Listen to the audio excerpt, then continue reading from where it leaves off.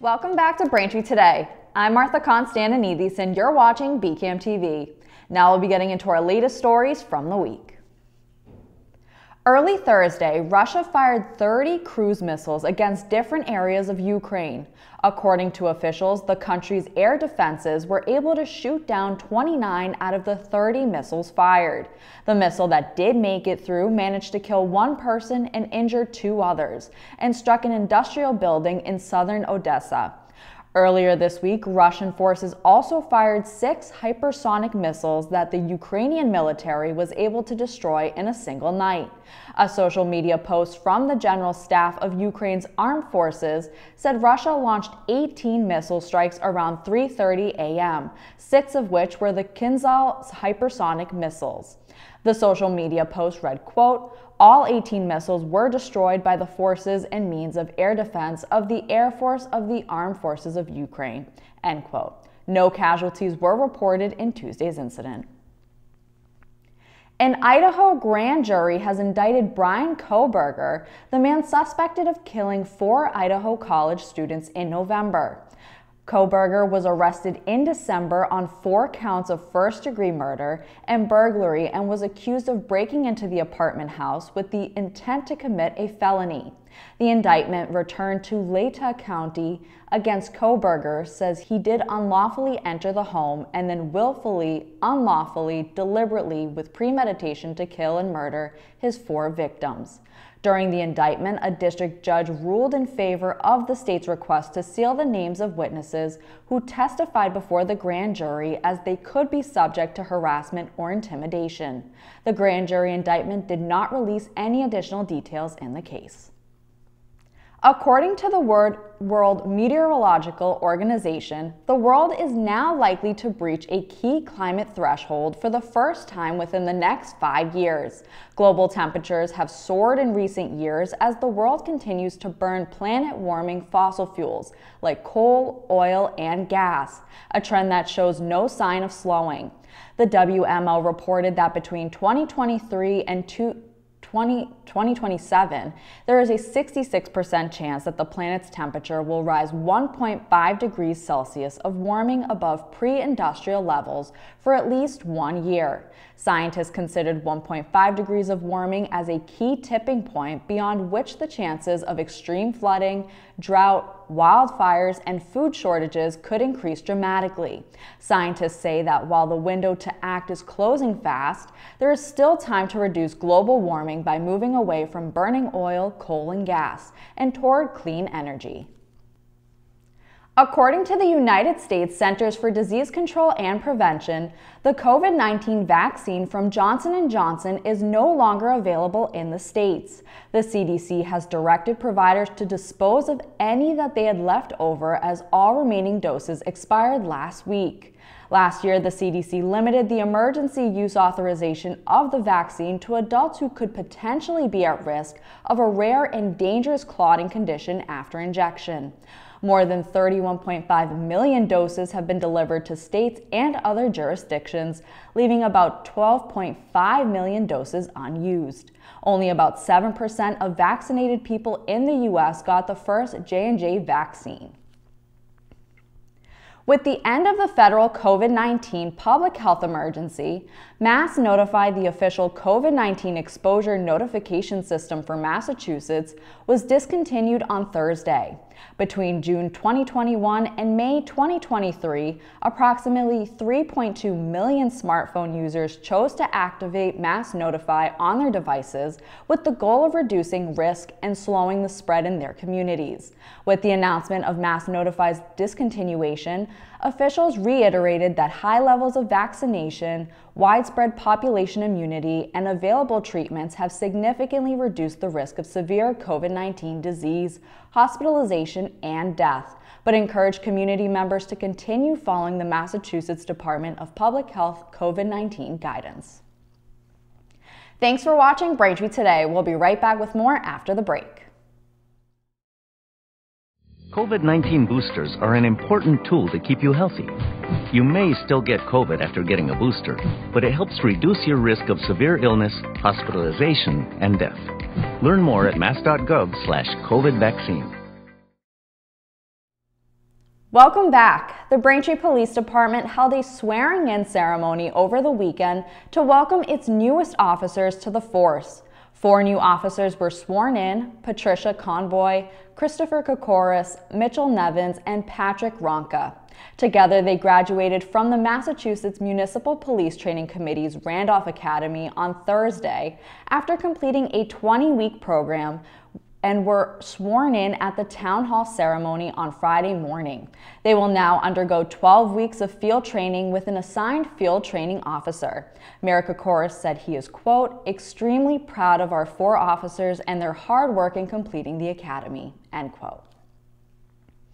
Haley Leahy of South Weymouth says a treasured bench bought to honor the memory of her late father has gone missing at the Braintree Cemetery. Haley lost her father John last November, and in the weeks following her father's death, Leahy had a bench made to honor him. Placing it near her father's headstone at the Braintree Cemetery, the bench had been inscribed with the message, "Until we meet again," and featured a picture of a daughter holding a father's hand. Haley is on a mission to get back a bench that offers her more than just a place to sit. She said, quote, "This whole thing is just very devastating. I was very close with him. He was an amazing man. He was always looking to help someone," end quote. If anyone has information about the stolen bench, you are asked to call the Braintree Police Department at 781-794-8600. Wave Seafood, a seafood market that will sell takeout food, has been approved to take over the former Curry Ace hardware store on Quincy Avenue. Owner Ray Kelly, a Braintree resident who has spent 2 decades in the wholesale fish business, has been working for 2 years to make the market a reality. Braintree's license board approved a restaurant license for Wave Seafood, which will be at 190 Quincy Ave. Kelly plans on renovating the building and for the market to have outdoor seating. He hopes to be open for business in mid-June. Braintree's spring yard waste curbside collections will continue through the weeks of May 22nd and 29th.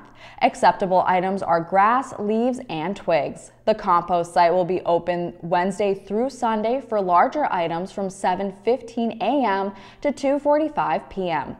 $35 Earth Machine compost bins are available to Braintree residents. Bins can be purchased at the Treasurer's Office at Town Hall on Monday, Wednesday, Thursday from 8:30 a.m. to 4:30 p.m. or on Tuesdays from 8:30 a.m. to 7 p.m. and Fridays 8:30 a.m. to 1 p.m. Bins will be delivered by recycling office staff after payment. For more information, you can visit the Town Hall website at braintreema.gov. The town of Braintree will be holding a Braintree Pride Festival on Sunday, June 4th at Watson Park. Braintree Pride aims to elevate inclusivity, equity, and awareness in order to celebrate the thriving LGBTQIA+ community. The event will include a bounce house, fire trucks to explore, face painting, and music, as well as a food truck, ice cream truck, other vendors, and more. The festival on June 4th from noon to 4 p.m. is free to attend and family friendly. For more information, you can visit BraintreePride.com. Thank you for watching Braintree Today on BCAM TV. We'll be right back with more stories in the area. Take steps to keep yourself and your family safe from ticks and the illnesses they can cause. Use EPA-approved tick repellents on your skin and clothes. Read and follow the directions. Wear light-colored clothing to make it easier to spot a crawling tick. Check for ticks on yourself, your kids, and your pets anytime you've been outdoors. Some tick bites can make you sick, but finding and removing a tick properly makes it less likely. Call your doctor if you start to feel ill or notice a rash near the bite. Play it safe when you're outdoors.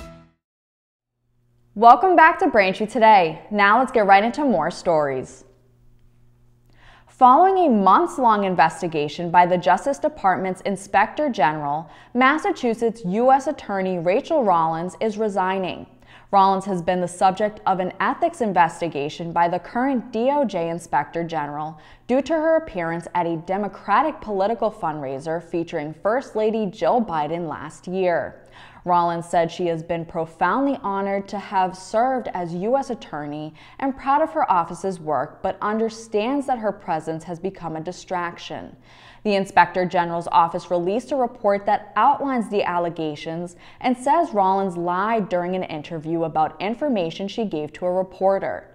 A separate report from the Office of Special Counsel said that Rollins violated the Hatch Act, the federal law that stops the federal government from affecting elections or going about its activities in a partisan manner. The Justice Department has not released a comment. CVS Pharmacy will pay $6.15 million to settle allegations that the company overcharged patients for some prescriptions tied to workers' compensation insurance in 4 Massachusetts cities. The alleged overcharges occurred in Boston, Springfield, Worcester, and New Bedford. The settlement was announced Monday by the Office of State Attorney General Andrea Campbell, who says that, quote, ensuring that pharmacies follow procedures and do not drive up costs in our workers' compensation system is an important priority for my office, end quote. In a prepared statement, CVS said, quote, the agreement is not an admission of liability or wrongdoing, and we remain committed to complying with all laws and regulations applicable to our business, end quote. On April 24th, voters in Hingham approved a ban on the commercial sale or distribution of single-use plastic water bottles under a gallon. No single-use plastic water bottles will be sold or distributed in Hingham schools or any public buildings. The commercial ban starts January 1st, 2024. Tina Sherwood, a member of the advisory committee that voted to support the ban, said the bottles have become a climate and pollution crisis, and the statistics are staggering, as single-use plastic is being created more than ever before. Sherwood says the January 1st date will give local merchants time to sell their existing stock and to switch to recyclable alternatives. Hingham joins 24 of the 351 communities in Massachusetts that have already taken action against single-use plastic water bottles. The Quincy-based supermarket chain Stop & Shop says it will eliminate all single-use plastic bags from its stores by July and will charge customers 10 cents for each paper bag. Many Stop & Shop stores are already using only paper bags because of local ordinances, but Stop & Shop locations also offer reusable bags for sale. In a statement, a Hannaford representative said that the chain, quote, has an ambition to eliminate single-use bags in all our Massachusetts stores in the near future, end quote. Some events are coming up in Quincy as a flag-raising ceremony and festival will open Pride Month in the city this year. The United First Parish Church in Quincy Center will hold a flag-raising ceremony at 6 p.m. on Thursday, June 1st. Special events coordinator for the city, John McDonald, said the flag-raising ceremony was received warmly last year, and the committee has worked with local companies to hang the flag. Then on Sunday, June 4th, the 6th annual Q Pride Day Festival will be held from noon until 5 p.m. in Kilroy Square. The festival will include food trucks, games for kids, vendors, and performances from special guests like drag performer Randy Roberts. For more information, visit quincypride.com. Thanks for watching Braintree Today. We'll be right back with more in entertainment. Did you know your teenager's brain is more likely to get addicted to nicotine than yours? The tobacco and vaping industries do. They target teens with their products and try to cover up the fact that there's nicotine in them. Talk with your kids about the real dangers of vaping. Welcome back to Braintree Today. This week in entertainment, we have a few movie recommendations for you to watch. First up in entertainment comes Barbie. The highly anticipated movie directed by Greta Gerwig follows the story of Barbie, played by Margot Robbie, after she was expelled from Barbie Land for being less than perfect. Barbie and Ken, played by Ryan Gosling, set off for the human world in an effort to find true happiness. Barbie is set to be released to theaters on July 21st. Next up in entertainment, Peter Pan and Wendy follows Wendy Darling, a young girl looking to avoid boarding school when she meets Peter Pan, a boy who refuses to grow up. Wendy, her brothers, and Tinkerbell follow Peter Pan to the magical world of Neverland, where they encounter an evil pirate captain. The film was directed by David Lowery. You can watch Peter Pan and Wendy now on Disney+. Finally, in entertainment, Guardians of the Galaxy Volume 3 focuses on Peter Quill, who must rally his team to defend the universe and protect one of their own. If the mission is unsuccessful, it could possibly lead to the end of the Guardians as we know them. The film was just released and already is a box office hit, bringing in $283 million globally. You can watch Guardians of the Galaxy Volume 3 now only in theaters. That'll do it for news today. I'm Martha Konstandinidis, and thank you for watching Braintree Today on BCAM TV. Stay safe, and we'll see you next time.